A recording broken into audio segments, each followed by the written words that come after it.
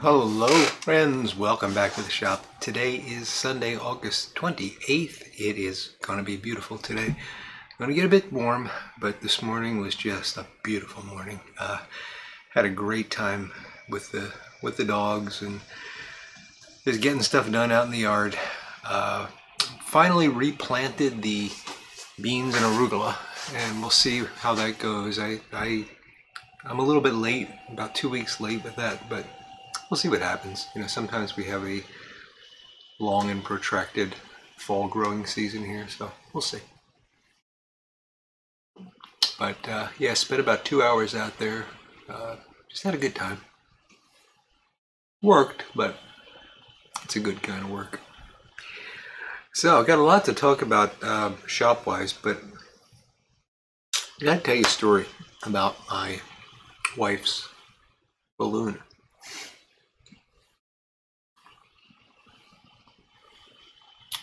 And by the way, got my pipe-like object today with Haunted Bookshop.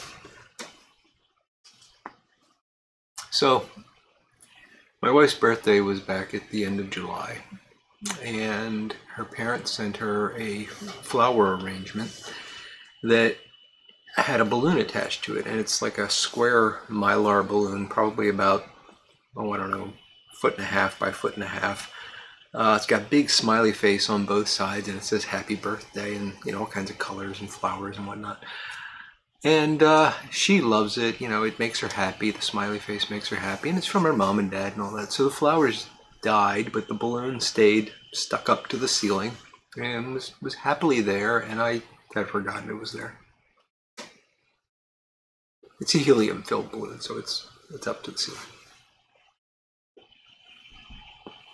So the other night, sound asleep. It's about 1 o'clock in the morning, and I hear one of the dogs barking. And my wife also hears one of the dogs barking. Now, the way this goes, and this happens, you know, maybe every 2-3 weeks, something like that, this will happen.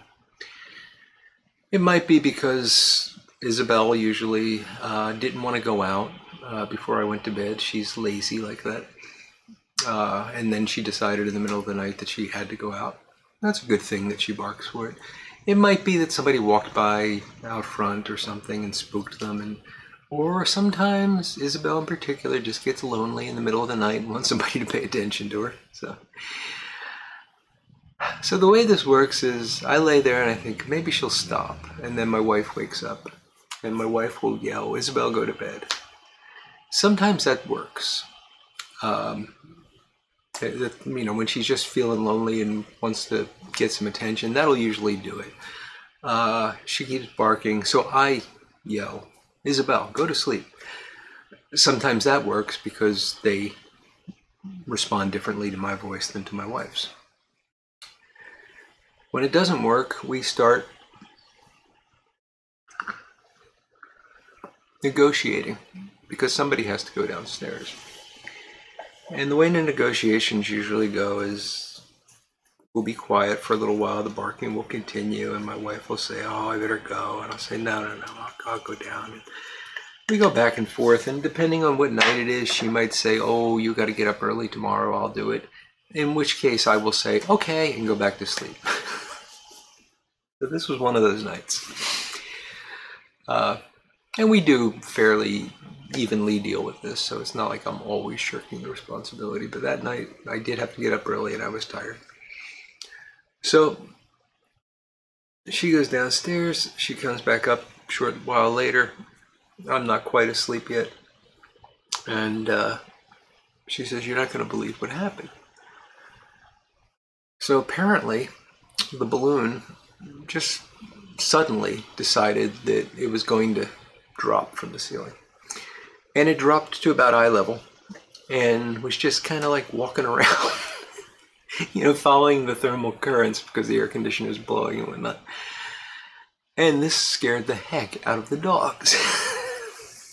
They didn't know what it was. It was moving around and they were panicked.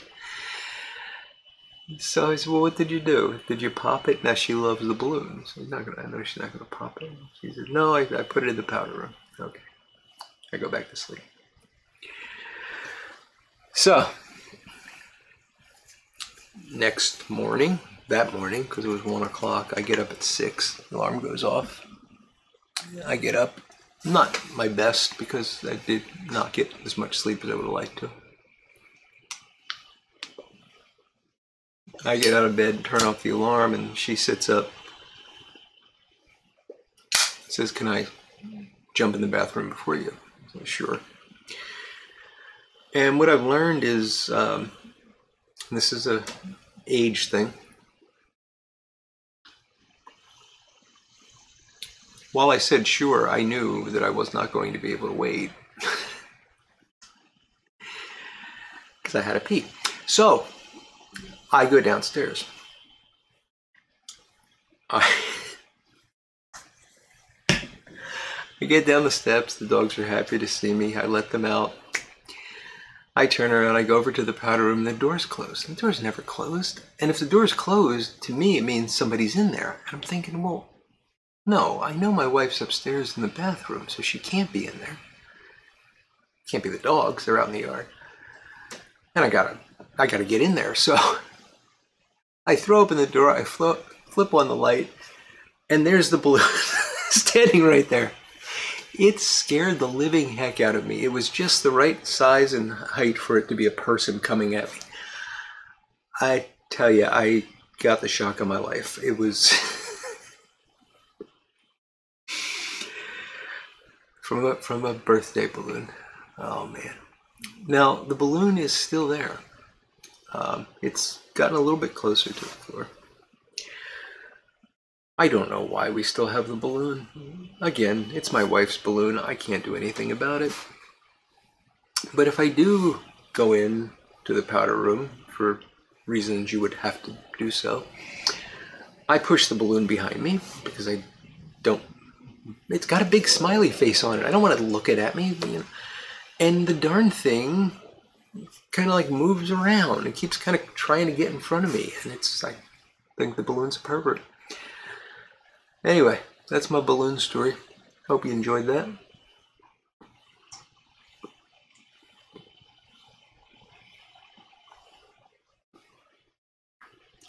So I've been busy down here. I got a lot of stuff done, and I'm really happy. I don't think you can see it. Do I risk this? You can kind of see there's a wire shelf up there now that was not there before. I actually moved that from the other side when I built that Rubbermaid bin storage unit. It was above that, and I want to put tools on top of that. So I was really excited about it because I'm thinking more storage space. This is great. It's going to help me clear out. But so far, the only thing up there are a bunch of tubs of tobacco, and all my briar is up there. So yeah, I got to do a better job of using that space. I just haven't quite figured out exactly what I'm going to put there, but I really needed it. Beyond that, I have my dust collector up and running. It's been years since it's run, and it purrs like a kitten, so I'm happy about that. I got it all wired in. Had to run a line over to where the dust collector is now. I put it under the steps. It's pretty easy. It's on wheels, and it's pretty easy to pull out and access to change bags and stuff. And I don't need to change bags that often. I also have a cyclone attached to it, so it's a trash can with a cyclone lid.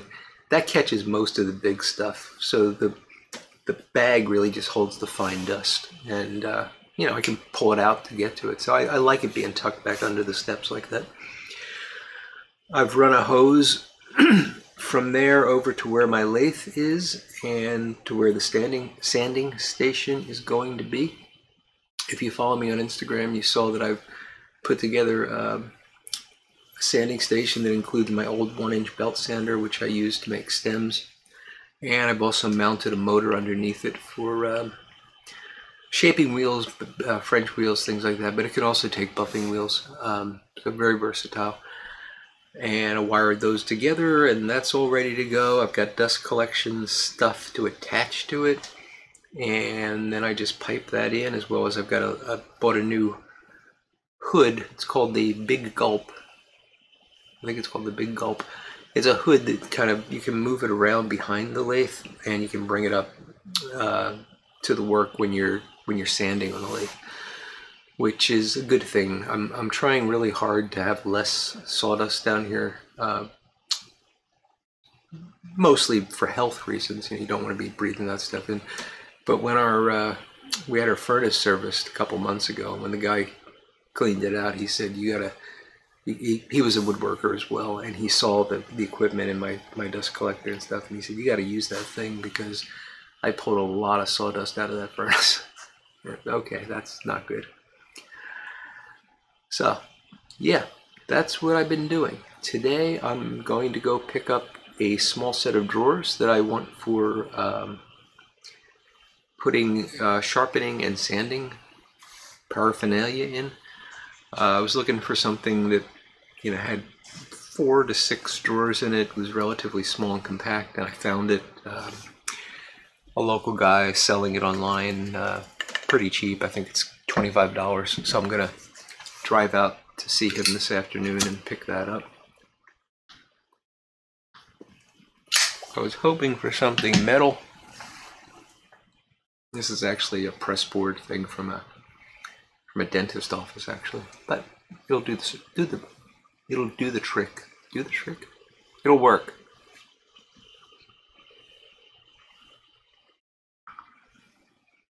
So I'd hoped to take a bunch of pictures to show you, and unfortunately I just didn't have the time. But I'll maybe next week I'll give you an update with some pictures. You can see what's going on here. But it's pretty exciting.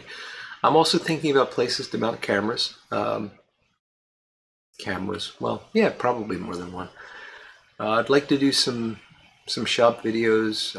I know everybody really likes the pipe restoration stuff, and since I'm not doing that anymore, I thought maybe some other woodworking type things would be of interest. The problem is it just takes so long to put those videos together. And I still do have some lighters that I want to refurbish and make videos on. Michael, the Scripto is there. It's going to happen, I promise.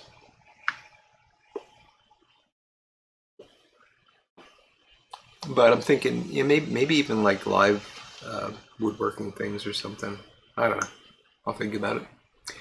But it would be nice to be able to show some work. I know people like to watch that stuff.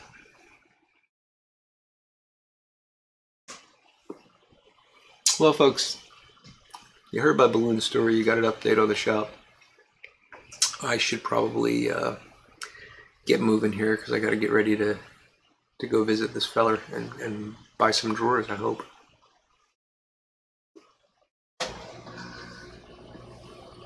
So with that, we'll finish my coffee and pipe and then hit the road. Hope you all are having a great Sunday. Looking forward to a fantastic week ahead. And until we speak again, I will look forward to talking to you all again very soon. Goodbye now.